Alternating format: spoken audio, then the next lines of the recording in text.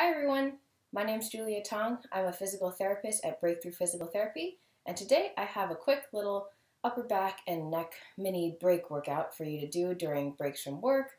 It just takes about 10 minutes and it's easy to slip in either at the beginning, middle, or end of your day.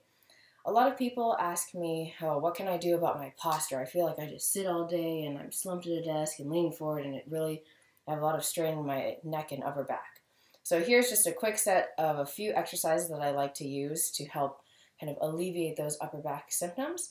One of the main things that I tell people though is ideally every 10 to 15 minutes while you're at work, you just do a little bit of a shoulder roll backwards, maybe rotate side to side in your seat even. You don't even have to stand up, but really just remind your body that you should be kind of in this more upright posture instead of slumped forward.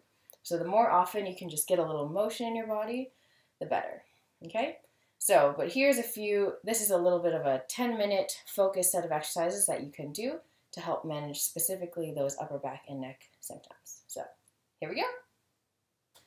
So the first exercise is going to be down on the ground. I call it a thoracic spine open book, and it's really going to help you get some neck and upper back rotation, which are something we could all use a little bit more of. And when I do this, I usually get a few crinkle crackles in my back, so that's nothing to be concerned about unless it's associated with pain. So, looks like this. You lay on your side, bend your knees up to keep your lower back nice and solid. And you can use a pillow here underneath your head if you want, but you're going to have your arms out in front, shoulders away from ears, and then follow your hand as you open up like a book. Inhale. And then you can exhale back. So I usually do 10 on each side. And if you can't touch the ground behind you with this arm here, that's totally fine. Oftentimes people are pretty stiff in this motion, and you'll likely find that you have one direction that's a little bit more stiff than the other. It's 5 there, I think. Sometimes I'm not very good at counting and talking at the same time. Inhale, exhale, that's 6. Really try and rotate your chest open. Follow your hand with your eyes. 7.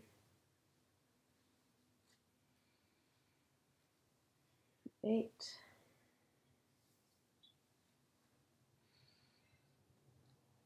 9. And 10.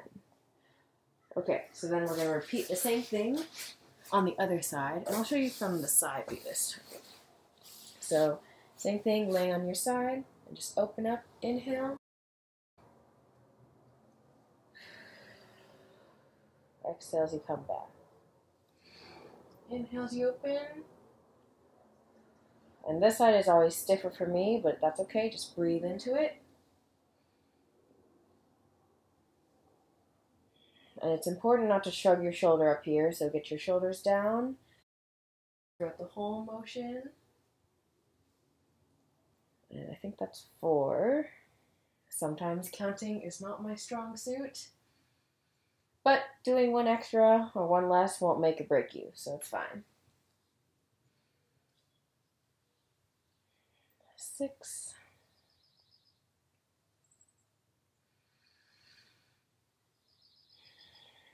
7, and if it feels good, you can just stay open. Take a few inhales here, and then close again, and 2 more.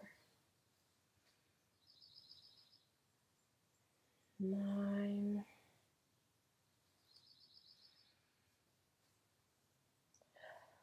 10. So the next one is going to be another one to try and get that mobility through your upper back. So it's going to be a cat-cow or cat-camel.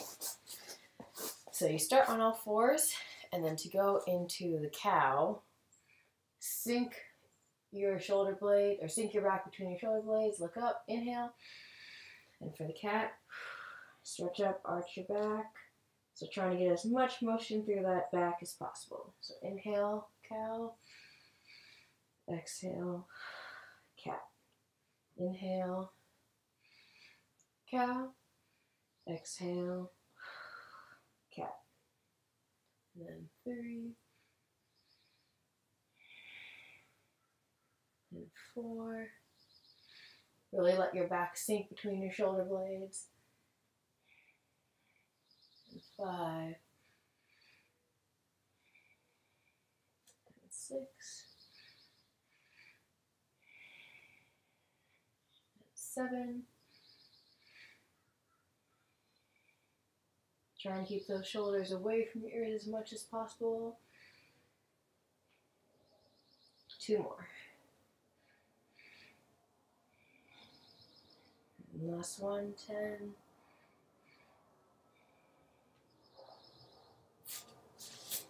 Okay, so that's the cat-cow. So the last few exercises are going to be down on your stomach on the ground, and so it's going to be I's, T's, and W's, prone, which means on your stomach. So I have a little towel roll here to put under my forehead just so my face isn't planted in the ground because, you know, that's kind of nice.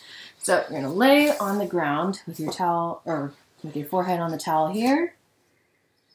You're going to have your arms down by your sides, palms facing each other, shoulders away from your ears, and you're just going to squeeze your shoulder blades together. So this is the I's here. So really squeeze your shoulder blades together, and we're just going to do 10. 3, 4, 5,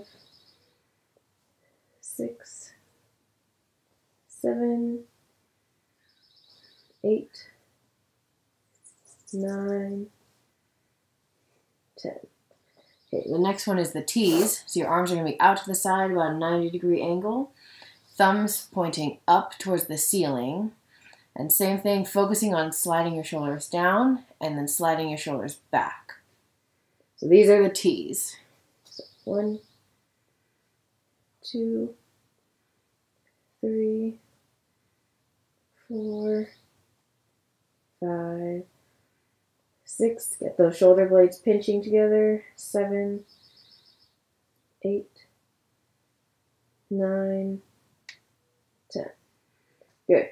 And the last one here on the ground is going to be a W, so it's kind of like a horizontal pull-up motion. You're going to start with your hands up top and then pull your shoulder blades down like you're trying to drag your shoulder blades into your opposite back pocket, so kind of a diagonal down. So here's the W's. 1, 2, 3, 4, 5, 6. Squeeze those shoulder blades down and back. 7, 8, 9, and 10. Okay, so then just take a little break. I like to do the cat-cows and then come back to the I's, T's, and W's, so we'll do that right here. Okay, so the cat-cow here, just inhale, exhale, inhale, exhale. Inhale, cow. Exhale, cat. Inhale, cow. Exhale, cat. Inhale, cow. Exhale, cat. I think 4 more. This is just to give your shoulder blade muscles a little bit of a break before you go back into that second set of I's, T's, and W's. And this should just be a quick little workout that you can do during a break from work, just to keep your upper back and your neck moving and grooving. Motion is lotion, you like to say. Okay, good. So that's it for the cat-cow. So we'll go back down and do another round of the I's, T's, and W's. It's really important that throughout all those 3 exercises, you keep your shoulders away from your ears. Your shoulders and ears are not friends, so don't let them hang out. Okay, so just so you can see it from the side this time, we'll do it from the side. So we'll start with the I's. 1, 2, slide those shoulder blades together. So really sliding, pinching your shoulder blades together instead of just lifting your arm.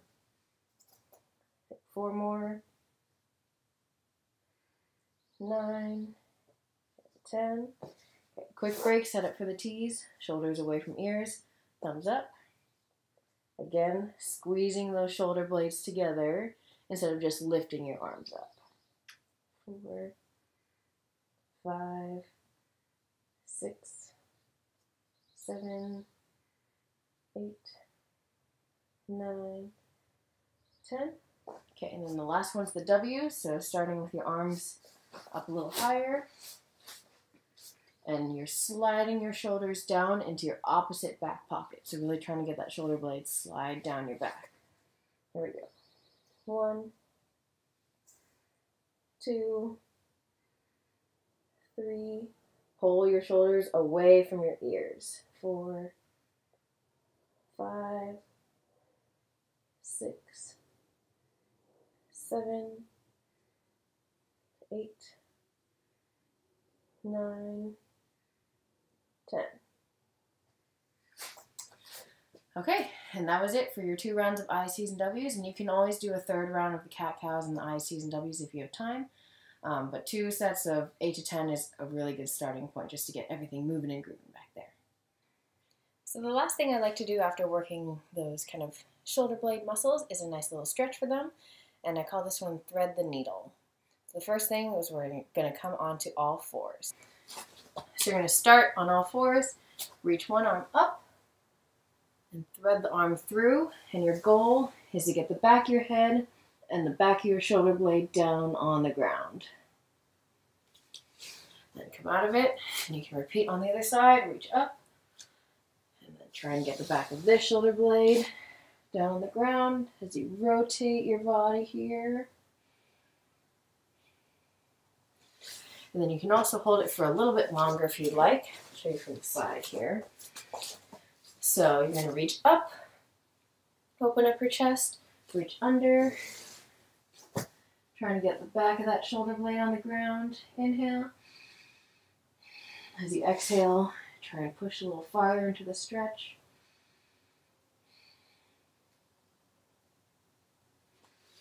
And you can repeat on the other side. So inhale, and then as you exhale, reach under. Try and get the back of that shoulder blade on the ground. Inhale. And as you exhale, reach a little bit farther into that twist. Okay? So that was it for our quick little 10-minute upper back and neck workout for people who work at a desk. Hopefully that helps you kind of manage those tight upper back and neck symptoms from sitting on a desk all day. And that's a quick little 10-minute workout that you can sprinkle in throughout your day just to help you have better posture and less kind of strain in the upper back and neck. All right, thanks for joining me.